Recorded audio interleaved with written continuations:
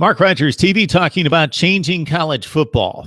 Not a whole lot. We love the sport, love the game. Not a whole lot we would like to change, but we, over the last few months, have brought in a number of bloggers and broadcasters to talk about their particular team and program and what they would like to change, and then we moved it on from there.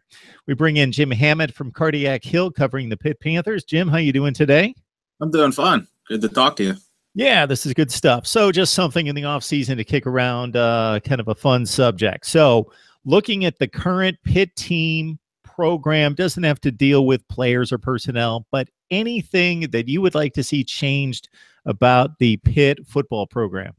You know, that's a subject with Pitt fans that has kind of been ongoing for years now. And I think it first started with changing the logo, and that's something that they were able to do recently. They went back to the Pitt script. They kind of lost the block lettering, went back to the traditional script. So that's one thing that, that has come back, and that's, that was long cried for. So that's a pretty cool thing. And I think another thing that people would like to see is maybe the change back to the old colors, kind of the royal blue and yellow. Pitt's still currently navy and gold. So I think that's one thing. It's not huge. It's not going to make the biggest difference in the world, but it's one thing, you talk about among the Pitt fan base, what would you like to see done? And that's, the logo, the colors, those are two things that are always brought up.